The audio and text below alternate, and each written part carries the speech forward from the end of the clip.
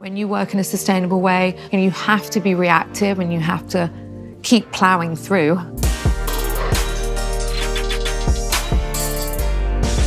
Specifically, the sustainable design aspect is where the design industry is pushing towards.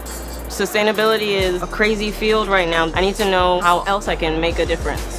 In my design process, technology has to be used, otherwise there will be a lot of wastage in the material. Design, it should make you cringe, makes you laugh, makes you suddenly smile.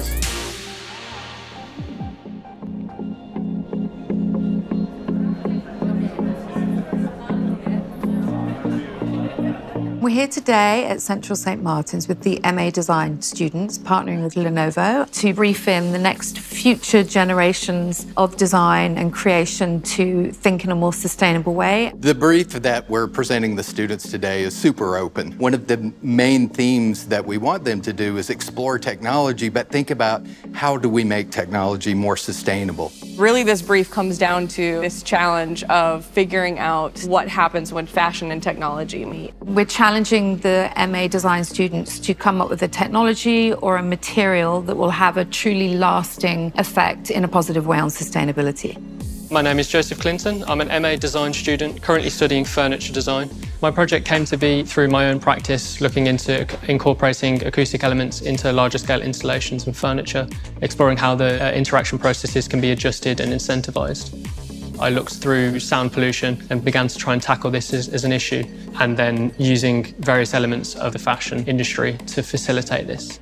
My name is Peter Nasielski. I'm from California, and I've come to Central St. Martin's to research regenerative design. My project began when I was researching regenerative farming practices and discovered that seaweed farming has many regenerative aspects, such as carbon capture and water filtration. So by using seaweed, we can actually clean the phosphorus and nitrogen out of the ocean, and through that process, get useful materials, such as bioplastics, and those can be used in the fashion accessories industry.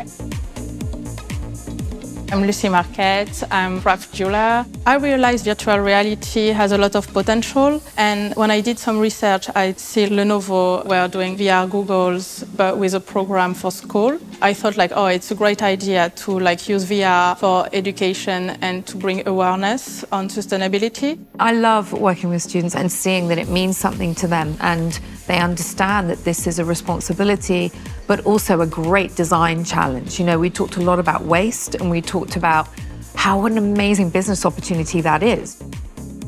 I'm Shubhangam Singh. I'm from India and I'm studying MA Design Furniture at Central St. Martin's. My project started with this drinking culture, which is very prevalent all throughout the world. So I saw there's a lot of aluminum cans wasting and there's a lot of end up in the landfills. So I'm recycling those aluminum cans, melting down and using the white metal. And the other part is that I'm using banana fiber. India being the largest producer of banana fiber, they just burn it down and the farmers are not getting paid for this crop. It's really strong and it's natural. So I've combined them together to form lighting fixtures.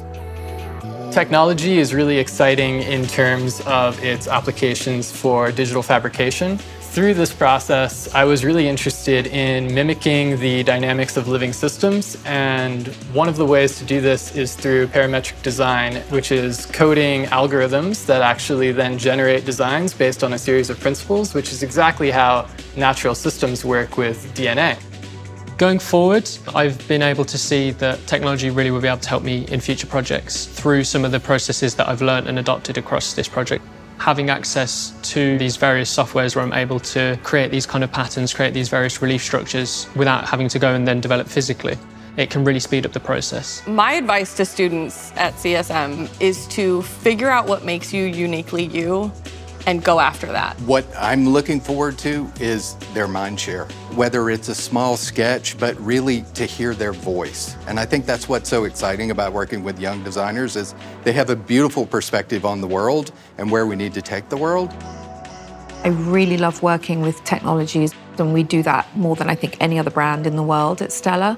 We're working with amazing non-PVC products, incredible recycled polyesters, and I really want to help the next generations have a cleaner planet to live on, and I want the fashion industry to take ownership and responsibility. We're one of the most harmful in the world, and I know we're working with the design students in other areas here today, which is great. It's so exciting. That is the future of fashion.